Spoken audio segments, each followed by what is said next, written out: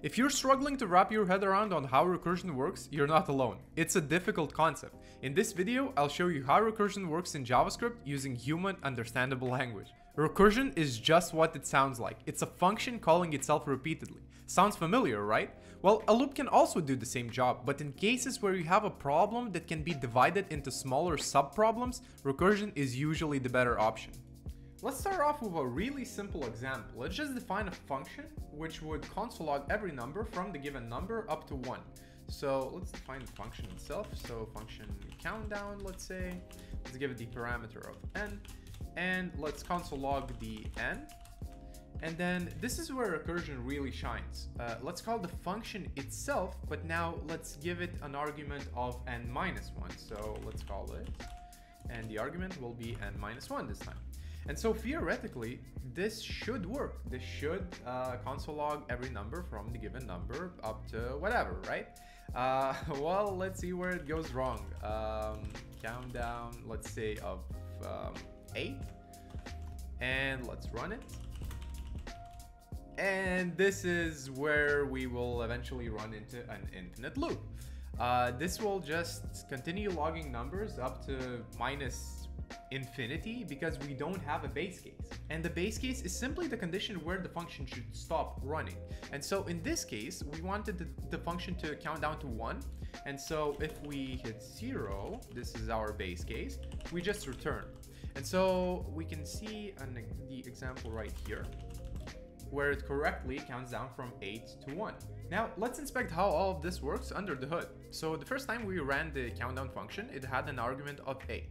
It is not 0, therefore we do not return immediately, and so we log the 8 to the console. And then we call the countdown function itself with an argument of 8 minus 1.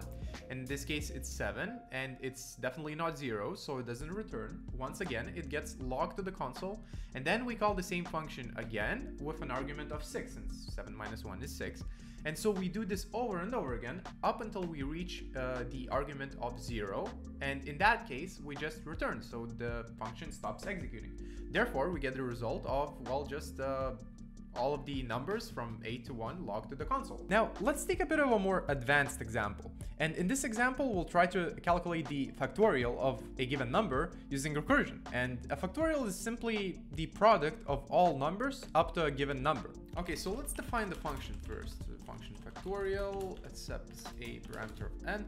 And let's first define the base case. So if n is equal to 1, let's just return 1, because there's nothing to multiply 1 with. That's the last number. And this is where the beauty of recursion really kicks in. So in the other case, let's return n times factorial of n minus 1. Now let's test it out by console logging the factorial, let's say of 4.